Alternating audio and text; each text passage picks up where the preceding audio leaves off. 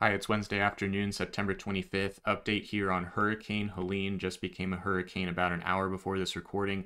Maximum winds are now 80 miles per hour, and the storm is centered northeast of Cancun, Mexico, poised to enter the Gulf of Mexico and unfortunately strengthen significantly as it accelerates north-northeastward toward Florida, where significant to extreme impacts are expected depending on where you are relative to the landfall location. The entire state will see impacts of some kind. There are tropical related warnings and watches out for the entirety of the state, as well as inland in parts of Georgia and Alabama. We'll talk about all of that. First, we'll look at the structure of the storm. This is the zoomed in satellite loop. This is Helene's center. Right in here, you can see the clear rotation to the eye. It is centered maybe just a little bit on the eastern side of where the mid-level rotation is evident in the animation here. Some slight vortex tilt from east to west. A little bit of south-southeasterly shear is present at the moment. You'll see some milky white cirrus clouds on the southeastern flank pushing toward the center, which is tilting the vortex over just a little bit.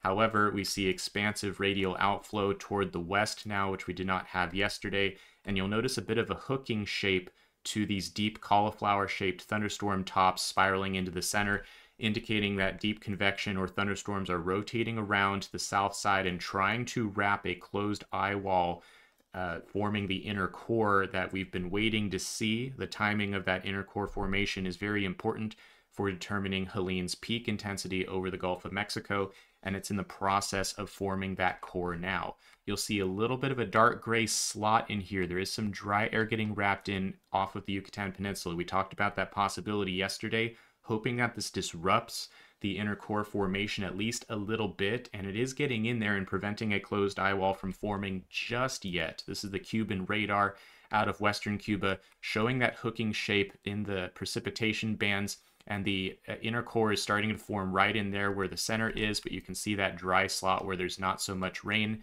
Hopefully that will continue to delay the formation of a closed eye wall, but it seems unlikely to delay it for very long. And the reason I say that is if we look at the aircraft reconnaissance data from the NOAA aircraft that just left the storm, this is showing where the center was when it left. Pressure continues to fall at 979 millibars now. And importantly, you'll see that in each quadrant, there is a well-defined maximum in the wind speeds being measured by the aircraft on all sides of the storm. This is the inner core wind field that has begun to contract a little bit and strengthen, and we're seeing hurricane force winds now on the eastern side and a well-defined wind maximum in all quadrants. This indicates that the storm structure is primed to take advantage of the warm ocean and continue intensifying, likely at a quicker pace once we get into the overnight hours tonight, and it's able to mix out some of this dry air on the eastern side. So although that is a limitation at this moment, it seems unlikely to last very long. The environment's also just going to continue improving. This is the water vapor satellite loop of the whole country here. Helene is near the bottom edge of your screen, but I'm showing you this in order to illustrate the upper level trough that we were talking about digging into the central part of the country. This is one of the main steering features that is going to usher the hurricane at an increasingly forward speed north-northeastward toward Florida. It's also providing a poleward outflow connection. So you'll see these cirrus clouds emanating toward the north out of the hurricane in the upper levels. These cirrus clouds spreading over the skies in Florida are starting to link up with this upper level trough, and that's going to promote upper level divergence in a large scale sense over the entire eastern Gulf of Mexico. This will help the hurricane intensify and also aid the expansion of its wind field. This is expected to be a rather large hurricane, particularly on the eastern side of the storm, which is why most of Florida is expecting impacts. Even though the track may be into the panhandle, the entire peninsula of Florida will experience strong winds and rains as Helene makes its journey north. This is the GFS model showing the 500 millibar or mid-level steering flow. Just to talk about the track for a moment here, this is the upper level low that you just saw on water vapor satellite imagery. This is valid for tomorrow morning, Thursday morning. This is Helene now beginning its acceleration toward the north-northeast. And at this time, you'll see that there's a ridge east of the Carolinas. So there's a big ridge here. There's this low pressure here, and there's a very strong and well-defined lane of flow towards the north-northeast between the two features. And this steering environment now is fortunately rather straightforward in the sense that there's not a lot of forecast uncertainty remaining, just a regular amount of wiggle room in the landfall location. This upper level low on previous runs now has been pretty stable. You'll note that it hasn't been moving around much on different runs of the GFS, which is a good thing. It means that significant changes seem unlikely at this point in time as we get within a couple days of landfall here. And you'll see that this ushers the storm northward into the Big Bend region of Florida, making landfall in Taylor County on the last couple of GFS model runs as it begins to do a dance with this upper level low and then swing and pivot toward the northwest as it moves through Georgia, and we're expecting big rains in the southern Appalachians and throughout Georgia as it kind of makes this arcing curve into the southeastern U.S. The ECMWF model is similar to the GFS, upper level low in a similar position. Its landfall point a little bit to the west. GFS was into Taylor County. ECMWF is more into Alligator Point, Wakulla County, and then moving close to Tallahassee. So you can see it moving inland here just a little bit farther west. Important to note that there's still a range of exact landfall locations that could occur. There's always some uncertainty in that. A few dozen miles could make a big difference for which county sees extreme winds and the very worst storm surge, but worth noting that the entire coastline of Florida will experience high winds and storm surge associated with Helene, regardless of the exact landfall.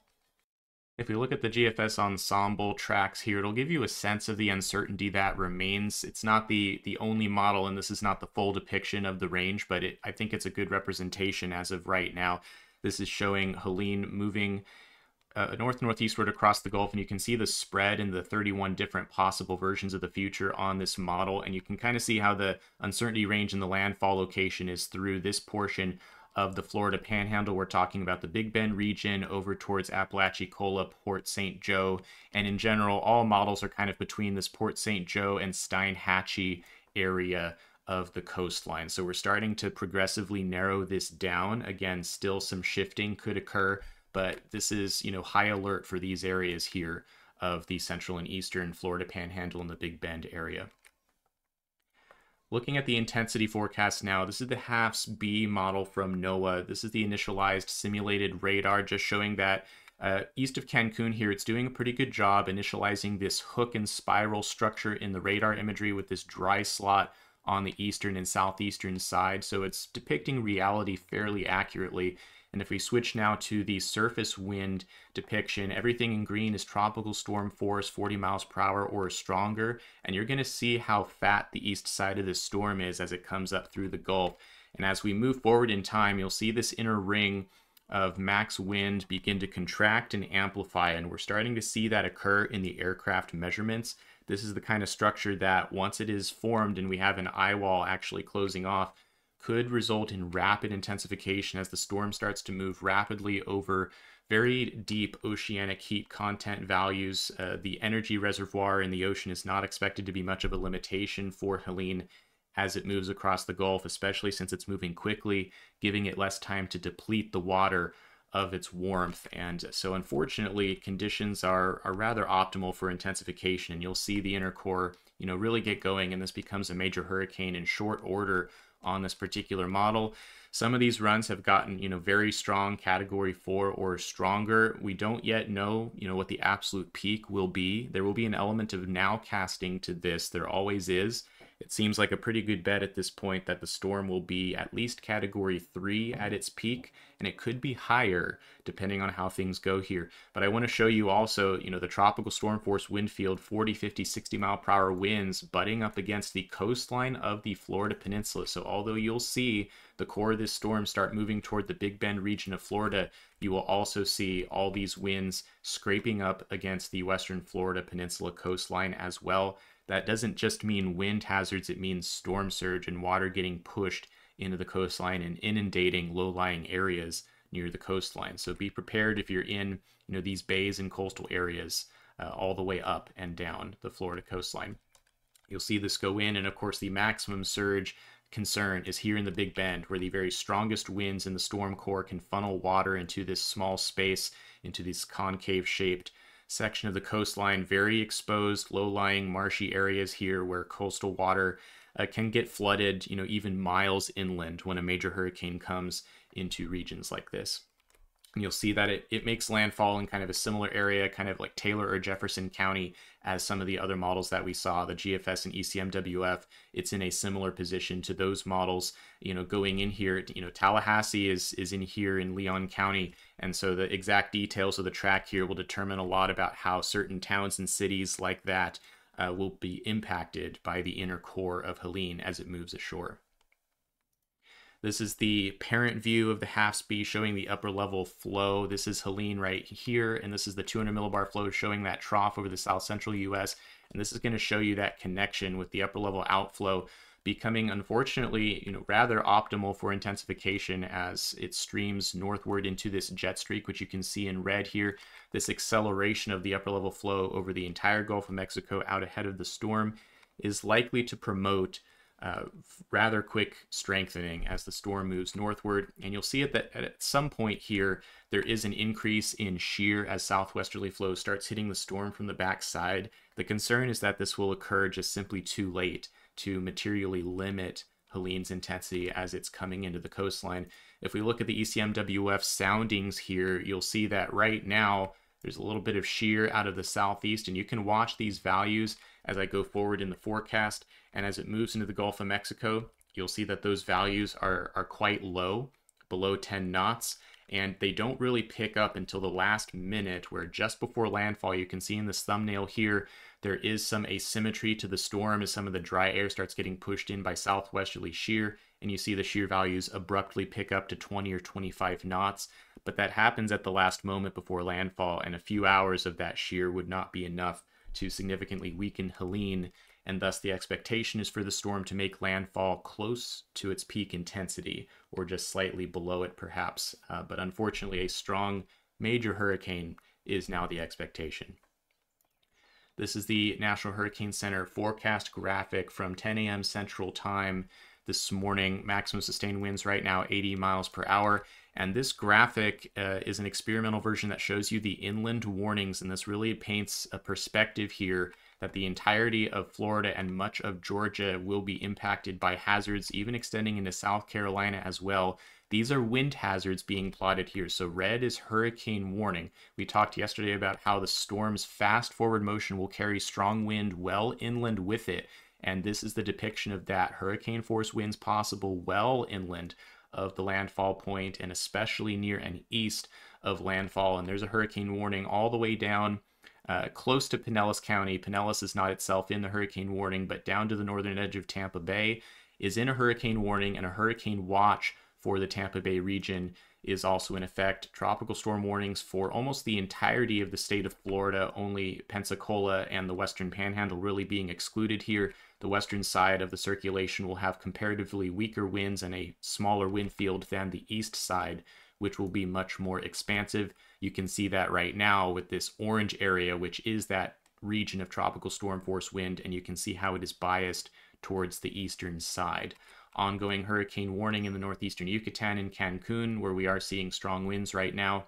And we could see tropical storm force gusts well inland to Georgia, South Carolina, and the southern Appalachians, especially at higher elevations. The intensity here forecast to be maximum sustained winds of 125 miles per hour on this new advisory. This would make Helene a Category 3 on this forecast. Again, that seems to be, kind of the floor now, just given the organization that we're seeing in the environment ahead of Helene. I would say a Category 3 is, pretty likely, and it's even possible that it could be higher than that, depending on how the inner core organization goes over the coming 24 to 36 hours. We'll be watching this carefully, and there's always some uncertainty in that. Mother Nature is not fully predictable here, but a major hurricane nonetheless, with winds well in excess of 100 miles per hour, is the baseline expectation, and this will likely be an extreme event for this area of Florida. Storm surge, a big hazard here, many feet, major extreme event in the Big Bend area, 10 to 15 feet maximum values forecast there from Alligator Point eastward down throughout the Nature Coast, and several feet, all the way down Tampa Bay, 5 to 8 feet could still cause tremendous problems, and there will be evacuation notices that have already been given up and down this part of the Florida coastline. Please heed those if you're receiving them. Water level rises could be significant all the way down to the Florida Keys due to the strong southerly winds coming in on the back or on the eastern side of Helene as it comes toward the north. This is a depiction just to show you what you can view at hurricanes.gov. If you want to see what the potential inundation is in your area, you can click on this product. It's called the Potential Storm Surge Flooding Map, and you can look at the areas that are expected to see water moving inland, and you can see that everything in red here above 9 feet, moving potentially even multiple miles inland from places along the Big Bend near the landfall point on the forecast, and all the way down the Nature Coast here. Significant swaths of coastline would be underwater in this kind of situation, so please heed those evacuation warnings. We'll also have inland flooding concerns. The storm will be moving quickly, but could still drop over 10 inches of rain in parts of Florida near the landfall point. You'll see the corridor of moderate risk for flash flooding, including a newly added high-risk region in the southern Appalachians. The storm will be weakened below hurricane strength by the time it gets up into northern Georgia, but especially with the topography here, heavy amounts of rain are expected, and flash flooding concerns are high there. So this will be a wide-ranging storm with impacts across the southeastern part of the country. Everyone, please be prepared for that and visit your local National Weather Service forecast office for the latest details on impacts to exactly where you are. That'll be about it for this particular update. I will have further updates throughout the day on my Twitter. Follow me at Tropical Tidbits on X. That's where I will be posting throughout the day. And at a minimum, I'll have another video tomorrow morning when the storm is in the middle of the Gulf of Mexico. Everyone, please take this seriously. This is a big storm, could be one of the biggest storms that some of these counties in the Florida Panhandle have seen in many a decade. So please be prepared and take this storm with appropriate seriousness. That's it for now. Thanks for watching.